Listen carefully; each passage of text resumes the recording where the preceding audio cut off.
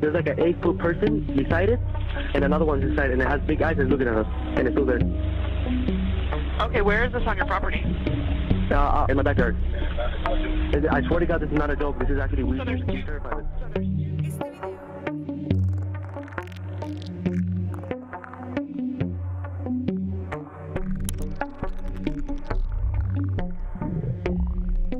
Could all this be real? For years, the eternal question of our space buddy's existence has echoed through the cosmos.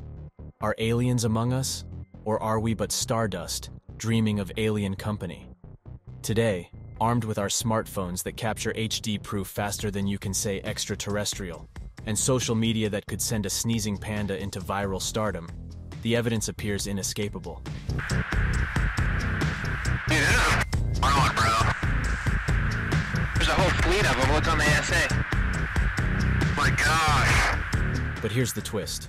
In the post-truth era, with visual effects sophisticated enough to make the Pope wear a Balenciaga puffy jacket, deciphering genuine UFO footage from the fanciful is as perplexing as alien hieroglyphics.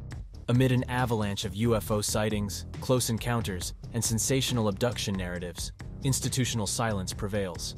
However, David Charles Grush, a former Pentagon intelligence officer, and Jonathan Gray, an intelligence official at the National Air and Space Intelligence Center, defy the norm.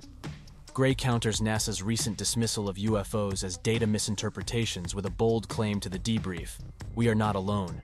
Grush, extolled in a 2022 performance review as a man of unshakable moral integrity, robustly supports UFO allegations, even as the Pentagon dismisses his stance as unfounded. Despite all this, we still yearn for those formidable aliens of blockbuster fame. Instead, we get visitors landing in Las Vegas suburbs, two 9-feet-tall, greenish intergalactic party crashers spotted playing hide-and-seek behind a forklift. But it soon turned out that these images were CGI. Could all this be real? Well, even if UFOs and aliens do exist, the fearsome, high and mighty aliens likely can't be bothered with us. Earth, it seems, is the galaxy's favorite spring break destination, attracting only the most eccentric extraterrestrials. We've got the universal attention, all right, but as a crash pad for playful alien vacationers. And that is hardly impressive. Our higher-ups know it.